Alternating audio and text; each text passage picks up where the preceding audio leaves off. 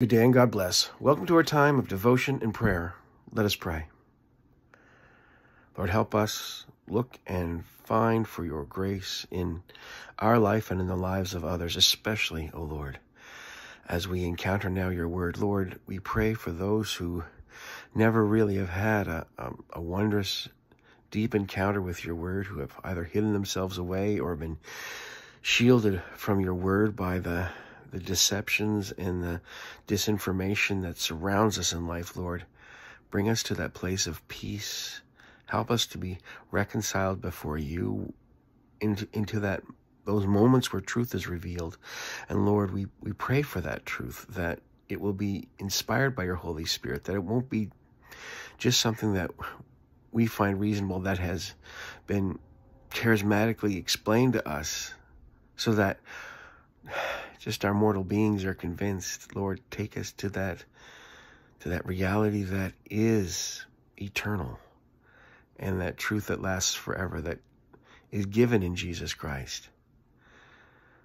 Oh Lord, we pray for the fellowship that we have because of your Son and our Savior. We pray for your church in the many forms it's taken. But Lord, we pray for your church as you would have us be, gathered before you humbly, rejoicing in your name forever. Lord, we pray for the work of your church, especially as it seeks to bring justice and peace to the world. Lord, as it calls us to be better caretakers of this world. And Lord, grant us in this day, not only this moment of sharing your word, but the opportunities to apply it again and again, to see it lived out, to see it wondrously reflected in the lives of others, and to discover a greater wisdom than even what I will say, but your eternal truth as we encounter one another in love. This in Christ we pray. Amen. And today we turn to Ephesians chapter 4 at verse 30.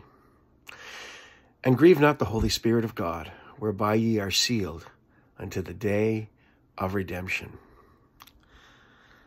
See, when God's Spirit is at work, a lot of the time we chalk it up to us being inspired of ourselves. We just found the motivation. And other times when we are guided by the Holy Spirit in truth, we chalk it up to our own understanding. And when we experience God's Holy Spirit, and it, especially when it confronts us and convicts us of the harsh realities of our sinfulness and our troubled nature, and our fears and our doubts become confronted, it's a time when that change in life, that sense of loss of our control, that giving over to God's control, can cause us a sense of grief. And it's a hardship of coming to faith and growing in faith, that we would grieve our mortal selves. We would grieve our sense of, I've got control of everything. But what is wondrous is when we do find ourselves in God's Holy Spirit, when we do find ourselves inspired, when we are engaged in God's plan, the reassurance and the peace that comes in being in God's embrace in that way, and being compelled and uplifted in what God is doing and how God would have things be.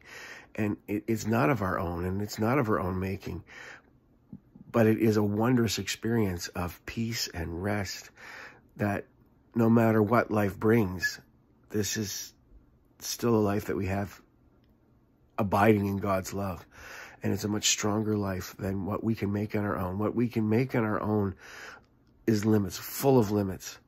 And it leads us vulnerable to paths of destruction and despair, where the deceiver gets his work done, and we end up separated from one another and isolated to ourselves, and not able to confront the harsh realities of this life. And so don't grieve what the Holy Spirit is doing, but be in awe and wonder at the way God's love is uplifting and strengthening you. God bless and keep you. Amen.